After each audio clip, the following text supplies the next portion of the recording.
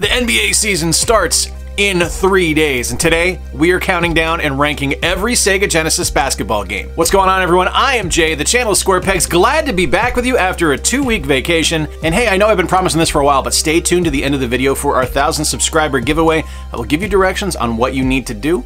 There's some pretty good prizes in there. Let's head over to the Genesis and get to ranking these games. Alright, up first we have Arch Rivals. Now, Arch Rivals is a pretty interesting game because this is kind of like prototype NBA Jam. It was the same 2-on-2 gameplay that we grew to love in NBA Jam and College Slam and NBA Jam Tournament Edition, but there's just something missing here. I don't know if it's the fact that the sprites aren't terribly big, so you kind of look like you're playing an NES game, or the interruptions every time you make a basket or anything like that with the little cutscenes that play. It gets to be just kind of tedious. It's not nearly as fun. Now, there's definitely some good bones here. You can tell what led to NBA Jam and NBA Jam Tournament Edition, but I don't know. To me, this one just doesn't quite land. Arch Rivals is a fine game. It's okay. It gets a C.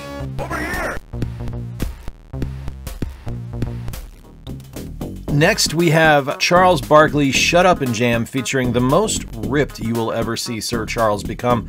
He is absolutely just cut on this character select screen, and okay, so there was some artistic license taken with Charles' appearance in this character select screen. Now, there are a lot of things that I really enjoy about Shut Up and Jam. Again, this is kind of another 2-on-2 game, kind of like NBA Jam, but it takes things a little bit differently and actually plays a little bit closer to what actual basketball is, while kind of ignoring fouls and things like that.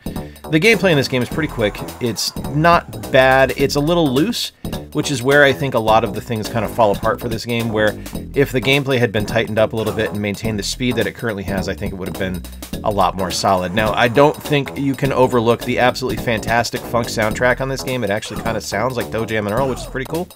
So that brings it up a little bit for me. I want to say that this game is a C, and I think that's kind of where it ends up. I was toying with the idea of putting it at a B, but I think a C is where it deserves to be. So Charles Barkley Shut Up and Jam gets a C.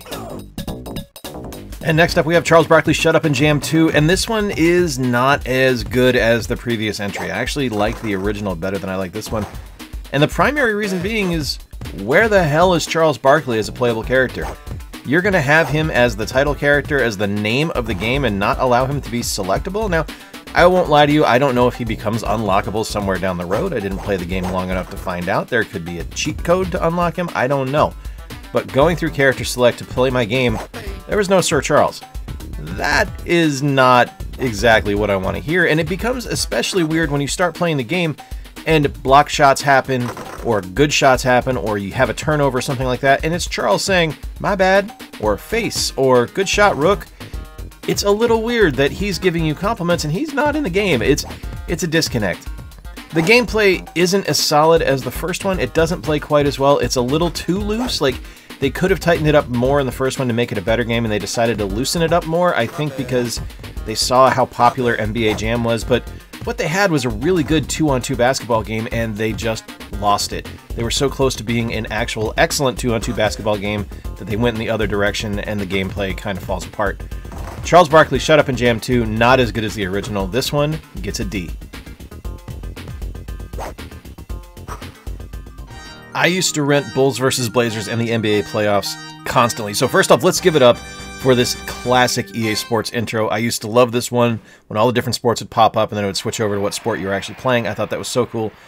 And I've got a lot of nostalgia for this game, and I want to make sure that my love for this game from when I was a kid doesn't cloud my judgment here. So let's talk about the basics of the game and what I like about it and what I dislike about it. You don't get to choose from every team in the NBA. You only get to choose the playoff teams, and that's a bit annoying because it would have been nice to have every team in the league to be able to choose from. I do think that the character sprites look really good in the game. I think it actually is a fairly good looking game, if a bit simplistic, but they make use of what they have. Where the game really falls apart, though, is the gameplay. I remember loving this as a kid, and I think it was because I personally hadn't played basketball at the time, so I didn't know enough about it, and I just kind of thought this is the pace basketball moved at. But even in the late 80s and early 90s, basketball was still a game of speed and a game of finesse, and this game moves like you're walking through pudding.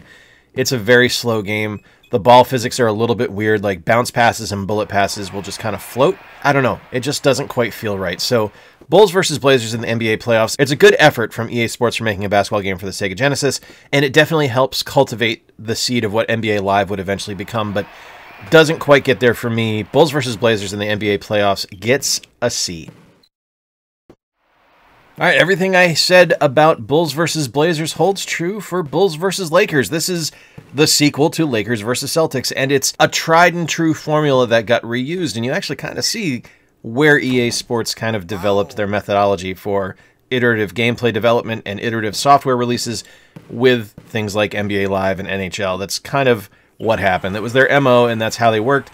I mean, it's a fine game. You get, again, the playoff teams from that year. It's released in 1991, so this is the 90-91 season, and it's all right. It's a fine game. Again, it's slow. It doesn't move at the pace that you would expect basketball to move at, and that knocks it down a few notches. It looks okay. Graphics are about the same as they were in Bulls versus Blazers, so there wasn't a whole lot of updates there, but it is what it is. Bulls versus Lakers in the NBA playoffs gets a C. All right, here is a game that I have a lot of affection for, and that is Coach K College Basketball. This released in 1995, and this is right in the wheelhouse of when my adoration of college basketball started. My mom was a teacher at UMass at the time, so I loved the Minutemen, and props to EA Sports for including the good boys from Amherst in here. And being able to play at the Mullins Center is something that's awesome to me, and I love it. I really like this one. We have the isometric view. The gameplay pace is a little bit faster. The ball physics are still a little bit wonky. They were definitely still working on that at this point. So things like rebounds and passes are a little bit flighty and work a little bit differently than what you would expect them to do or hope they would in real life, but the gameplay itself is really fun. There's a ton of teams to choose from the NCAA. Obviously, you don't get any player names because that's how things were at the time, but the game itself is really solid. It takes everything that worked in the later NBA Live games that released for the Genesis and just puts a college basketball coat of paint on it, and I can't help but love it. Coach K Basketball, for me, gets a B. Okay, first off, I had no idea that there was a college basketball version of NBA Jam and College Slam. All right, let's talk about how great this is. First of all, you get to choose from a bunch of schools in the NCAA, which is awesome. You get to choose your favorite school. In this case, I am playing as Boston College, and it's NBA Jam, just with NCAA logos. You can't really go wrong here. There are some graphical oddities in the game, like every player looks like they're in their 40s, which is a little funny to me. Like, this guy I'm controlling for Boston College clearly has a receding hairline and a thick mustache, and that's alright. I mean, maybe that was the style when this game released. The game is still a lot of fun. It controls really well. It's a hoot. I can't give this an S, but College Slam absolutely gets an A. Alright, I don't know if there was a thing in the 90s about putting a person's name on the cover and then not having them appear in the game, but kind of like Barkley Shut Up and Jam 2, David Robinson's Supreme Court doesn't feature David Robinson, and to me they kind of did the Admiral dirty there, guys, taking that out of the equation. You do get a splash screen with David on it, which is fine, although he doesn't have his majestic mustache. The gameplay itself is actually fairly competent. The mechanics of the game are pretty solid. It plays like a really good basketball game. I don't like the flipping when you cross court. I kind of dislike that. I wish it was just kind of a smooth transition as opposed to cutting and then switching the controls a little bit, because you actually start moving in different directions when you cross mid-court, but that's alright. It is a little bit weird that you have to draft a team every time you play. I don't know if that's just the exhibition mode or what, but it's an interesting idea for a video game, and I actually think it's pretty well made. It's not great. There's very few teams to choose from. None of the players are actual NBA players or anything like that, which I don't want to hold against it, but it is a bit... It's a very interesting game. Like, I don't know what to say other than it's a very interesting game. It's fun to play, though. I will say that. I didn't expect anything from this game going into it. I expected this to be a pretty poor basketball game, and honestly, it's pretty fun. I'm going to give this one a B. I want to apologize for what's about to happen. Now it's time for Dick Vitale's Awesome Baby College Hoops! And never has the word awesome been more poorly used or just incorrectly applied to describe something, because holy crap, this game is bad. They tried to emulate Mode 7 graphics on the Genesis, and you can imagine to what effect that happened, because it looks awful. It plays terribly. It sounds hideous. It's awful. It's truly terrible. It's an F.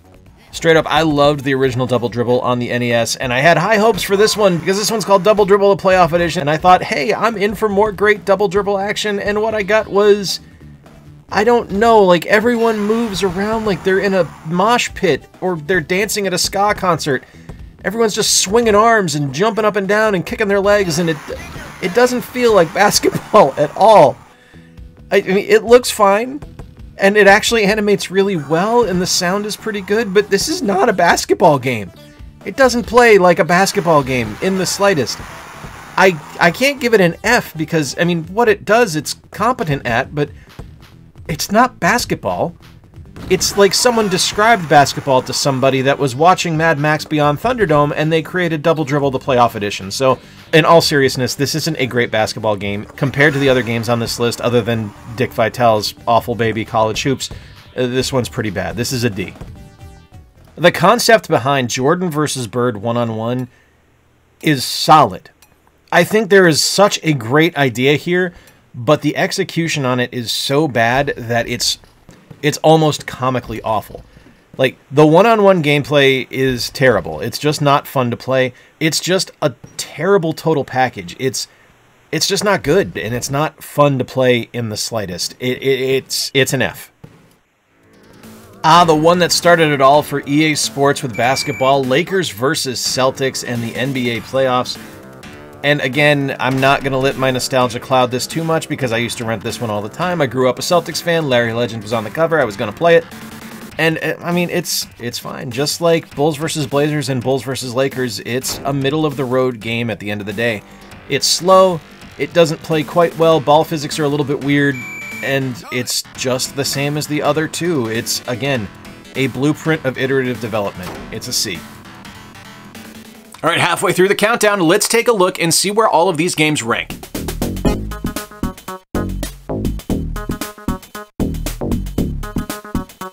NBA Action 94 gets points for trying something a little bit different. This feels like an extension of the old Sega Sports talk games that were on the Genesis around launch time, because you get Marv Albert talking about the game, which is, at the time, was a big deal. I mean, he was the voice of the NBA on NBC, and people recognized Marv Albert as the voice of the NBA, so it was neat to get his voice in here, but unfortunately that's about where the quality stops. Gameplay-wise, it's a little bit slow, it's a little bit clunky. It is more basketball simulation than arcade basketball, which I appreciate, but I don't know, it just doesn't quite get there. The look is a little off. It's a very muddy game. The character sprites are very small when compared to other games on this list, and it just doesn't look exceptional. Like, it's not something I look at and I go, yes, this has its own identity, because it's just very generic. It's not a terrible game, but it's not a good game. I can't even say it's a middle-of-the-road game. I have to give NBA Action 94 a D. I'll be honest with you, after the disappointment that was NBA Action 94, I had zero expectations for NBA Action 95 starring David Robinson. I didn't know what to expect, but what I can tell you I did not expect was a top-down, north-to-south basketball game. It was just bizarre to experience, especially after the isometric, kind of slow plotting movement of the previous game. This game is fast. It's fun. It's the first one we really experience on this list, if we go alphabetically, that captures the speed of the NBA game, which I appreciate. Now, some of the characters look like they're members of the Fellowship of the Rings. They're very short, they're very tiny, they're a little Hobbit-esque. But I think that actually kind of plays to the charm of this game. I was really surprised by this one. The game looks a little silly, but it doesn't look bad. It plays really well, and it was a truly enjoyable experience to actually pick up this game and play it, especially after what I experienced with the 94 iteration of this game. I'm going to give this one an A. NBA All-Star Challenge takes what should be an enjoyable experience by taking the different exhibition events of the NBA All-Star Weekend and making them some of the most boring, awful experiences you will ever have in a video game. This is terrible. The three-point shooting does not work. The free throw has a moving crosshair where you kind of got to figure where to shoot, even though where you think you should shoot doesn't make any sense because nothing will go in the hoop. This is an F. NBA Hang Time is just a continuation of the NBA Jam series. This is the third iteration of that franchise, and it's great. Like, it's fast, it's fun, it's over the top, it's ridiculous, it's everything you could possibly want an NBA Jam game to be, without quite reaching the lofty heights set by NBA Jam Tournament Edition. I mean, it's a great game, don't get me wrong. I would play NBA Hang Time if it was put in front of me, but I'm going to choose NBA Jam Tournament Edition over it every single time, and I think that's kind of telling for the franchise. Number 3 is still a great game. NBA Hang Time absolutely gets an A. There's a lot to love about the original NBA Jam. This was the one that brought me to the arcade for sports games. I love this game. It is one of my favorites. It is one of the games that I own complete in box. I wanted to have this. I love this game. But even with that, and I'm saying this so you guys understand how much I adore this game, with all of that said, this game is not an S, and I won't even say it's an A because I think there are things that hold it back from being a truly spectacular game. But what this game is arcade action almost at its finest, almost at perfection. It is a wonderful game and a truly enjoyable experience. It brought over-the-top arcade action to sports like never before. This is the game that brought us things like NHL Hits and NBA Blitz. Without this game, we never would have had those. NBA Jam is a great game, not a perfect one. It's an improvement over arch rivals, and it doesn't quite get to where NBA Hang Time and NBA Jam Tournament Edition are, but it's still a fantastic game. NBA Jam gets a B. NBA Jam Tournament Edition is perfection. It took everything that arch rivals and the original NBA Jam did well, it improved it, it kept the consistent gameplay and the excellent over-the-top action, and just made it better. I can't really explain why I prefer this one over the original, other than the fact that I think it just plays better, it looks better, it sounds better, and it's faster. NBA Jam Tournament Edition, to me, is perfection. This one gets an S. NBA Live 95 does a lot of things very well. The animations are better, the game moves more quickly, the isometric look is fantastic for the series, and would become a staple for the 16-bit generation. There's definitely still some hangover from the NBA Versus games that EA Sports did, and I think the game suffers a little bit for it, but the improvements are noticeable. The gameplay is faster, it moves better. There's some questionable arcade stuff going on here, like out of bounds is kind of just a suggestion. It doesn't really matter. Guys will regularly run off the court and run back onto the court. There's no out of bounds with the ball. You can run behind the hoop. But the gameplay itself is pretty fun. Because it doesn't really observe the rules of basketball, I can't give it an S or an A, but to me, this one's a B. It's a really fun game to play. I really like NBA Live 96. I think it does a lot of things really, really well. I don't care for the continuation of the arcade gameplay. I wish it was more simulation, and I think that knocks it down a few pegs for me, but that doesn't mean it's a bad game. Like, the graphics look good, the physics are fine, it plays like basketball, it just kind of ignores the rules, which I don't really like. It's a really fun game. If this was NBA Jam and it was ignoring the rules, not a problem, but in a simulation game, I want it to be a little more accurate to what the gameplay should be. Still a really good game, gets an A for me. NBA Live 97 featured our first appearance of a cover athlete. Everything before this had always been group shots, but this is really cool. We actually got Mitch Richmond as the cover athlete from the Sacramento Kings, and do you remember when the Sacramento Kings were like a force in the NBA back in the 90s and the early 2000s? Yeah, good times. That was fun, wasn't it? But now they suck, and that doesn't matter. But we're going to be talking about NBA Live 96 here, and I actually really like this one. I think there's a lot of improvements made here. There are definitely still some questionable arcade things going on. Like, I know a lot of people prefer that, but for me, when I'm playing a sim, I want it to be a sim. I want it to adhere to the rules. But the improvements are noticeable. Graphics are better. Animations are smoother. We're moving things a lot more quickly. It actually feels like it's playing up to the NBA pace now, and I really like this one. Not quite perfect because of the fact that it ignores those sim situations, but I'm going to give it an A. Finally, we have the total package from the NBA Live series, and that is NBA Live 98. And I think this one actually gets to perfection. I didn't experience any weird arcade stuff here. The actual rules of basketball seemed to be followed as I was playing, which I appreciated from a simulation game. The graphics are still excellent. The court models look great. The gameplay is fast and fun and actually feels like basketball. Feels like the NBA for the first perfect time in a simulation on the 16-bit console. I am giving NBA Live 98 an S. NBA Showdown 94, unfortunately, it kind of maintains the same kind of plotting and boring and slow gameplay of the NBA Versus series from previously on the Genesis. It's a fine game, but it is slow. I can't give this any higher than a B. It does what it does very well. It just doesn't do what it does well for me. So yeah, it gets a B. All right, so NCAA Final Four basketball is a hot mess of a video game. First off, graphically, it's just bizarre. When my friend Corey saw me playing it, he asked if I was playing an Atari 7800 game, and no, this is a 16-bit Genesis game. It's just really weird looking. I mean, it's neat.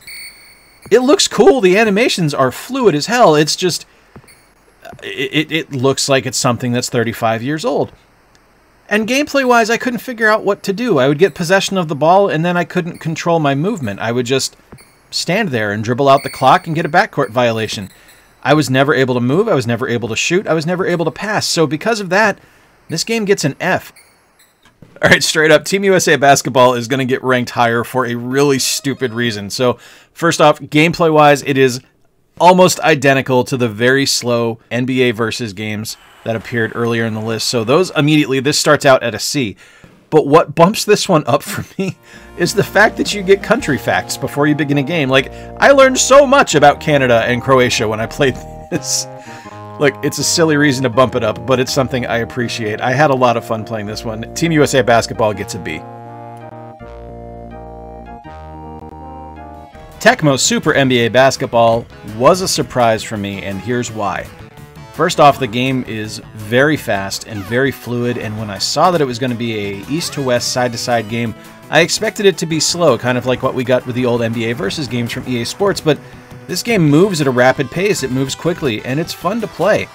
And I am just so excited to see the return of the classic double dribble cutscenes when something big happens. I get a block, we play a block cutscene. I shoot a 3, we get a 3-point cutscene. It's really great. It's quick, it's stupid, it's simple, but it's fun, and it doesn't play after every play like we got with Arch Rivals. This one's a really solid game and was really surprising to me. Tecmo Super NBA Basketball gets an A.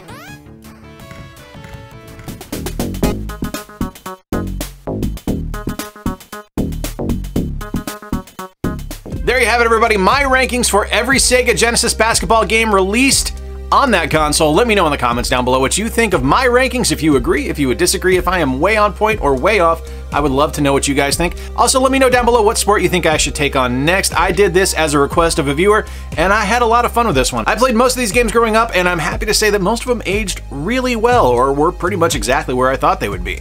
But what you guys are here for is the 1,000 subscriber giveaway. I need you to send an email to squarepegsYT+giveaway@gmail.com, and I need you to include in the subject 1,000 sub giveaway, and the only thing I want in the body is 1,000 sub giveaway. Anything more than that and you are disqualified. I will pick one random winner in 1 week, and you will be receiving the following: a copy of Demon's Souls for the PS5 sealed and in box, a pink gorilla plush, a pink gorilla sticker, and the first ever Stay Square sticker made by my wife. And the winner will get to pick out one shirt from our merch store, and I'll get that shipped to you in the size you choose, in the color you desire, in the way you want it to look. Hey, if you're new here, please like, please subscribe down below, and if you dig the work I do, consider becoming a monthly Patreon sponsor like the fine folks you are seeing on screen right now. Appreciate each and every one of them. And if you really dig what I do, also consider checking out our merchandise. Links to both will be in the pinned comment down below. Until next time, folks, I have been Jay, so happy to be back with you making videos again. Until next time, remember to play more games, stay square, and take care. I'll talk to you soon.